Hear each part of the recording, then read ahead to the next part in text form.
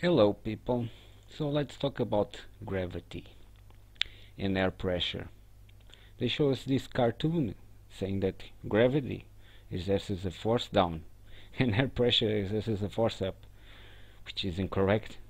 The air pressure is going down and gravity is a bust because it's the air pressure that is creating acceleration and weight, because according to 1 psi, which is 1 atmosphere where we are exerting a force, this huge force against us. So technically it's pressure that is pushing us down, not gravity.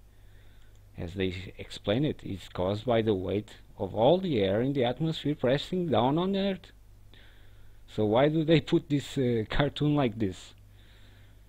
It's air pressure that pulls us down, not gravity.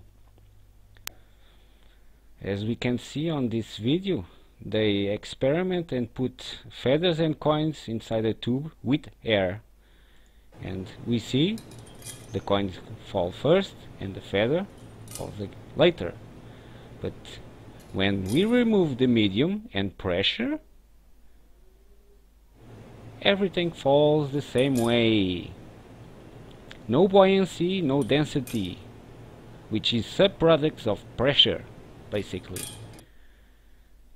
So,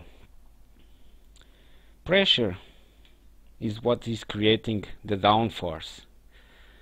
And one way to nullify pressure is making an opposite pressure, basically. So, when we apply an opposite pressure to it, what happens?